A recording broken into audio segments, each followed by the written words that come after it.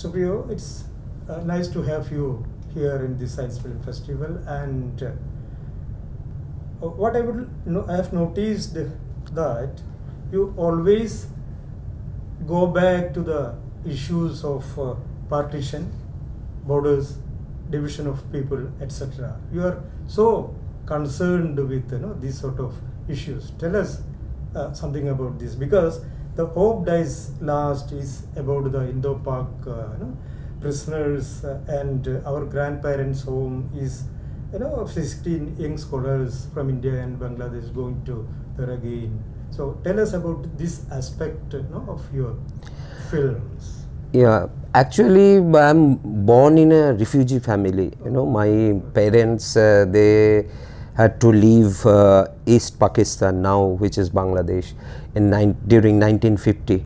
There was a massive riot. The biggest riot in East Pakistan happened in 1950 in Barishal. So they used to live there. So they had to flee their homeland overnight without anything. So, and when they were settled here, it was not settlement, even there was no opportunity, nothing, and government talked about a lot of policies for the refugees, but on the ground there was nothing.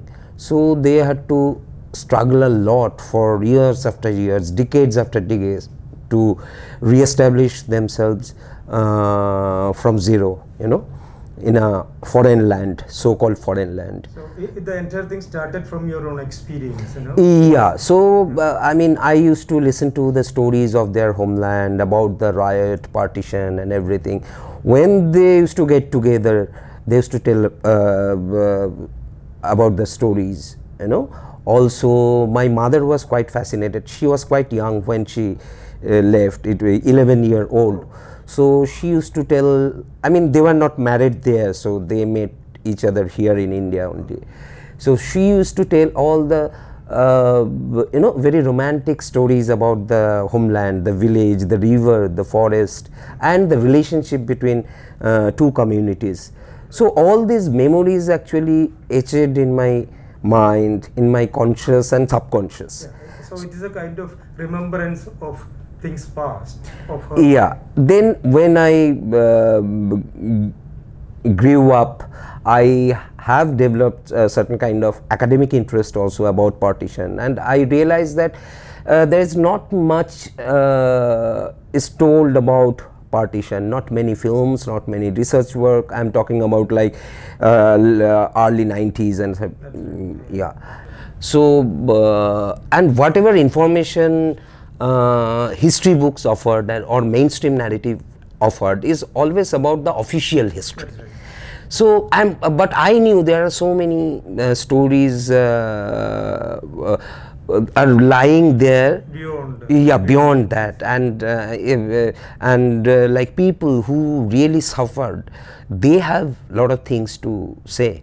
So that is a very important reason that I decided to make film on partition. And first thing I did is, when I became a filmmaker, so I wanted to make films on partition. Why I ask this because now in the context of Kashmir and Pakistan, this is again more relevant, the Pakistan issue and Kashmir, all those things, it's again.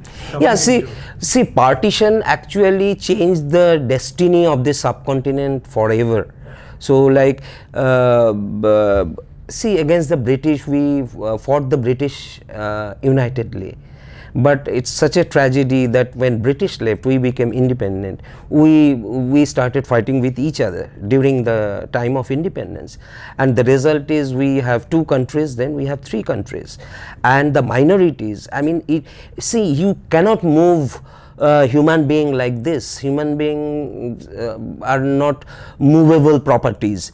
So many people remain in India, in Bangladesh, in Pakistan. So I mean, especially for the minorities, it has been always a hell kind of experience, be it in Pakistan, be it in India, or be it in Bangladesh. So we have given birth a long-term problem by ourselves. So and I thought I need to address this issue because there are so many aspects of partition. When I started researching about it, I realized that only one film cannot address the issue. So the first film was very personal. It was about taking my parents to their homeland after 50 years. So it is like a road movie. It's a 2-hour long feature documentary. So we travel there in Bangladesh. We try to find the village and also some relatives who were living there, and also the nature and the people. And simultaneously we had another narrative, parallel narrative going on, which talks about the history of partition and this the crisis of the refugees. And The second film? yeah, no, I'll tell you a little more about this film. And because this way back home, the first film is like the most celebrated film on partition of India. So on the other hand, you know, the film was also very contemporary because I shot it in 2002. I was mentioning about Calcutta riot, which happened in 1946 in Kolkata, from which all these riots and massacres started happening one after another. So when I came back after shooting in 2002 in India, then Gujarat riot happened. So I connected all the history of India with these two events, 46 Calcutta riot and 2002 Gujarat riot, and try to explore the story in a way so that it become very contemporary. And the films are, I mean, were also not about just recording memories. It was also about to try to find out the possibility of reconciliation, because if you don't reconcile with your community from other religion, I mean the citizens from other religion or your neighboring country, you won't survive as a nation. So reconciliation is also very important, and learning from the history. So after making this film, I realized that we need to there is something more. Yeah. So the next film was like Hope Dies Last in War. It is not directly about partition, but it deals with how India and Pakistan emerged as the biggest enemy and who suffered for that. Forget about the normal citizens. We are in that film.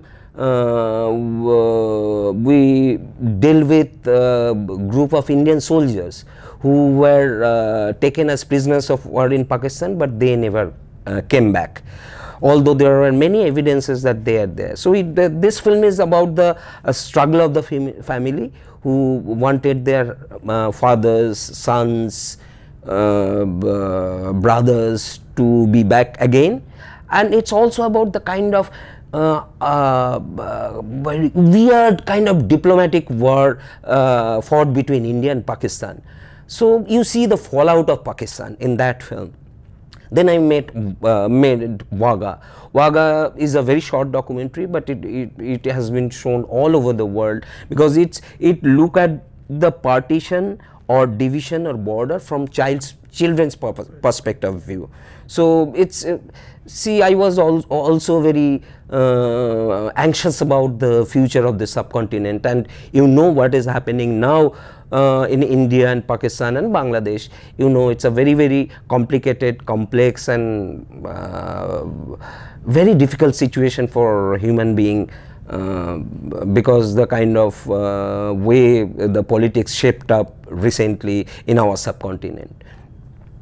So that is one part of your films, and the latest film, Swimming Through the Darkness, is about a blind boy, swimming and winning. Tell us something about the film and your experience with this.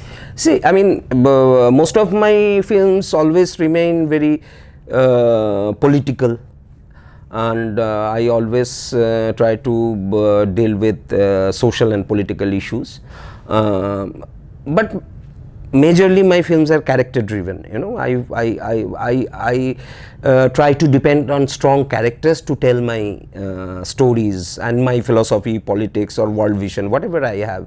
I need characters to translate that vision through cinema. In this story, actually, see, we always see the social issues and people as a collective and their struggle and yeah, in their life. But on the individual level, many people are fighting. So I found this very marginal character. He's poor, he's blind, and he has taken up sports, which is a very amazing thing. I mean, and when I met these people, met this man, I found he's so dignified. He never thought himself to be unable or disabled, quote unquote. So I wanted to explore his journey. You know, there is a very famous quotation of Helen Keller that life is either a dangerous adventure or nothing. So this man actually represents that quote so well. So for him, it's a very dangerous journey, it's very challenging journey, but on the other hand, it's very satisfying also, because through this process he retained his dignity. Because in our society, you know, especially for the specially able people, there is not much opportunity, nothing. We have the biggest number of unemployed blind people in our country, in the world, you know. So this story talks about this individual struggle for dignity, for identity, and it goes very deep. In fact, it's really an Indian documentary which deals with personal relationship in a very deeper way. So it's also about his love life, it's also about his aspiration, dreams. So it become like a, you know, fairy tale kind of a experience. I would like to ask you now about the entire cinema is changing. There are a lot of conversion, a lot of submerging of various forms, and you know, digital at one side, and painting and sculpting, and you know, all those things are coming. What is the, you know, kind of cinema as a documentary filmmaker you are visualizing now? See, I mean, I believe in pure cinema, and I believe in storytelling. So whatever experimentation happens in my film, that is mostly in structural level. So I don't try to put in external elements to experiment with like visual treatment or something. In fact, I don't address a particular story from a preconceived notion of form or something. It's the kind of film I make, the form emerges from the experience, and whatever experimentation I do is mostly with the structure, not like visuals. And so on the surface level, my films are very simple, very accessible. I'm lucky that many of my films got critical acclamation, but I'm really lucky that most of my documentaries are actually very popular with normal audience. Many of my films won audience award in many festivals. Way Back Home is the first first documentary in India which was commercially released, and I had successful screening of that film. So I make film for normal audience, that is my prerogative, and I am a storyteller. So I don't do much experimentation with like hybrid kind of things, and bring in a lot of other visual or other kind of expressions in my film. Of course, I use music, I use poetry in my film, but not like very radical way. It's on the other hand, it's a traditional way. But for me, it is very important. See, most of my films look like fiction, you know. I don't manipulate, I don't use actors, I don't tell my character to do anything, I don't create any situation, but my film, the way I shoot it, the way I edit it, and the way I structure my film, it look like fiction. So that is my challenge, you know, in a documentary situation, create a certain kind of language without manipulation, without much manipulation, I mean like unethical manipulation, to create a kind of experience which can only fiction film can offer. So I think my experimentation goes to that level. I think you're coming, you know, first time in Kerala. Are you? No. First time in THRISSUR. I've been, yeah. Okay. See. So how do you find the Kerala festival, basically the science festival, and as a jury person, what is your experience about Kerala? See, first of all, you have a great film society movement, and like it's Bengal also.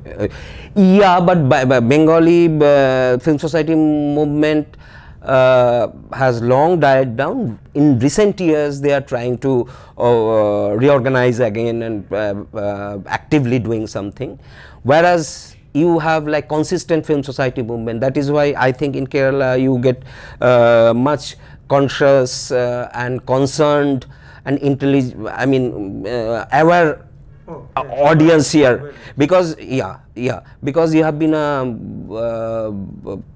been consistently creating that space, creating audience. So that is a very special feeling for me always. I mean, I always feel very happy to be in Kerala, because there is opportunity to get great audience. And about this festival, you know, it is very difficult to run this kind of festivals with a small budget, you know, because see, the interest around documentary films, especially documentary, in our country is very less. So and I believe there is a strange fixation about fiction filmmaking exist in our country, and that is from all level, from audience to the people who are funding, from critics, from writers. No one cares about this art form. So at that point of time, when very not financially very rich organization like Science keep on continuing this documentary short film festival for 13 years, and like inviting filmmakers from all over India, placing their works in front of the audience, and having discussion around the marginal form of cinema like documentary and short film. In itself, it's a great thing they have been doing, and I'm very happy to be here. Like Science offered me great hospitality. So it is organized by very genuine film enthusiasts. I mean, very senior fellows who still have the energy of young people. So yeah, it's a very good experience. In this context, I would like to ask you one thing. Since you have mentioned that there is a you know, inclination towards feature film, what is happening is, what I find is, a lot of people, young filmmakers, start as short film documentary filmmaker, and they use this as a stepping stone towards feature film, as if their ultimate aim is to make feature film. So, but you are still sticking on documentary. Yeah, it was very difficult, because forget about money and audience. I mean, there is always a pressure that your friends have become very famous fiction filmmakers, and hardly people know you because you stick to documentary. But the thing is, documentary offered me, I mean, so many things. I mean, it's a very wide and vast medium. And you know, if you keep the track of international documentary, it's emerged like anything. It's diverse, it's experimental, it's dealing with amazing issues, amazing people, and also because it is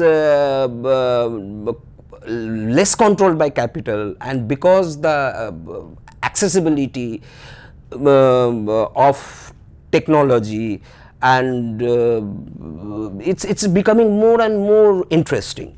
So documentary is really a living medium and thriving medium. And if you follow the fiction filmmaking for last 20 years, see how much language and aesthetics are taken from documentary filmmaking. From like sync sound to real life characters to you know, the way the short sequence are being shot has completely changed. It is, I believe it is totally the contribution of documentary filmmaking, the aesthetics of documentary on which fiction films are surviving now. So, but in our country people fail to address this thing. So it was not very easy for me to remain as a documentary filmmaker for such a long time, and without much support and much especially distribution support. Like the kind of film I made, I believe it should have reached much more audience, because it has been very relevant for the time we passed through. You have won a lot of awards in India and abroad. Lot many awards, and my wishes to you for winning more awards, making more films, and fruitful filmmaking. Yeah, wish me that I can win the heart of the audience, yeah, and more hearts. More hearts. Right? More hearts. Yeah, I need number. People should watch this and yeah. Thank you very much. Yeah, thank you. We have little bit of time. That's it. Thank you. Thank you. Hope you have enjoyed this. Yeah. Okay. Sure. Thank you.